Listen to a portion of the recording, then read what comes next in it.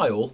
I binge watched Netflix show The Brother's Son last weekend and thoroughly enjoyed it. The basic synopsis is Charles' son, trained as a single-minded assassin by his father, the head of a Type A crime family, must travel to LA following an assassination attempt to find and protect his mother as well as his younger brother, who's living in blissful ignorance of his family's legacy.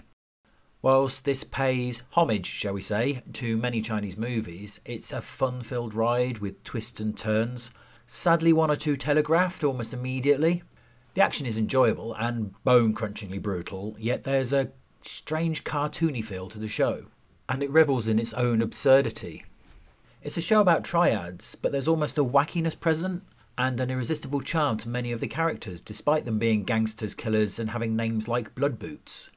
Curiously, you end up caring about what happens to them.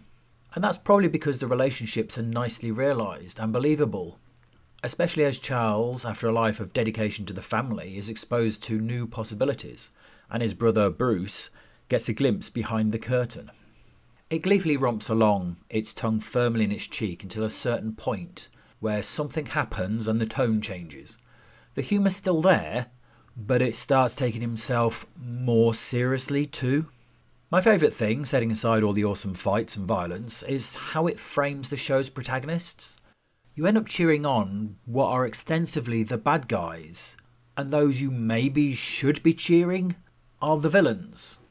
It's just a really wonderful juxtaposition.